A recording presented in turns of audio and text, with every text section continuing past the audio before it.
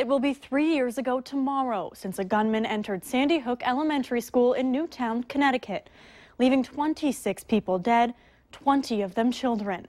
And not far from Newtown, another school is marking the anniversary and honoring those who died with kindness. 26 days of kindness. NBC's Harry Smith has our story. Everyone all set? Mary Callahan has an assignment for her students at Notre Dame Catholic High School in Fairfield, Connecticut. I'll give you about 15 minutes or so. Moments later, they begin writing. You could hear a pin drop. The task, send a letter. Dear Newtown school teacher. To a teacher or a first responder in Newtown or elsewhere in the country. To first responders. Dear Newtown police officer.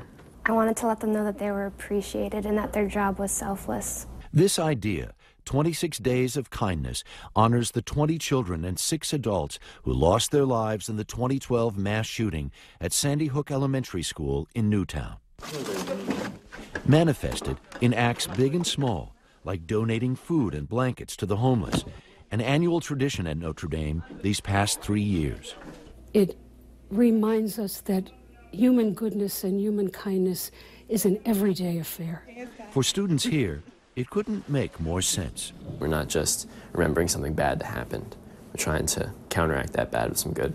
They have learned there's a world outside these walls, crowded with cruelty. Junior Olivia Caden says she believes change can begin with her and her peers.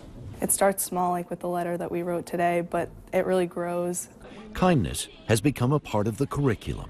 Do the kids buy into this? They do. They do. And you could see that through their participation in their activities. I think if we could live our lives like that every day, beyond our 26 days, the world's going to be a better place. And it's sinking in. You spread like one good idea and it just becomes like a disease, a good disease in a way. That's pretty much the greatest thing you could have. Remember that old thing about it's better to give than to receive? They still believe that here. Harry Smith, NBC News, Fairfield, Connecticut.